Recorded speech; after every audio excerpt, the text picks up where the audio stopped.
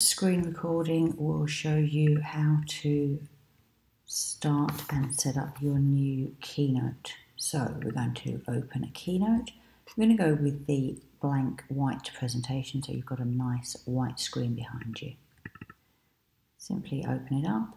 The first thing you're going to do is click on File and then Save.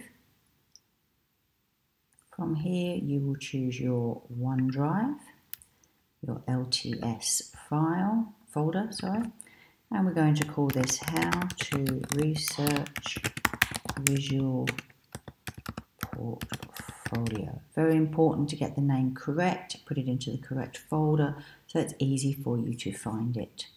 Simply going to click on Save. This is our first slide, and our first slide is called How to Make Notes Using Dot Points.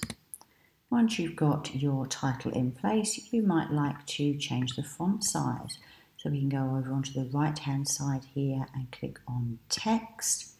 And at the moment you will see that our font is set to 80. We don't want it that big. Let's make it 40 and see how that looks. You need to simply type in the number and press return. There we go, that's a bit better.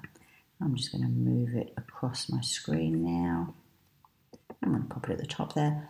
I might underline it just to make it really clear. And from here I'm going to, into my actual text, I'm going to put some dot points.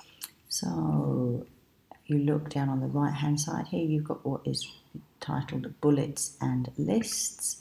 You open it up, you can see the options.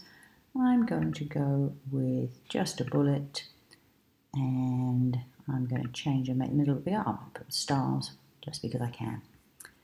And then I'm going to left align it. So can you see the alignment on the right hand side here? I'm going to make it left align. And I'm going to add a little bit of a space after the bullet because it's a bit close at the moment, I think. So can you see my cursor is moving across there? And then I'm going to start making my dot points. So the first one is takeaways. What will people learn? My second one will be important information.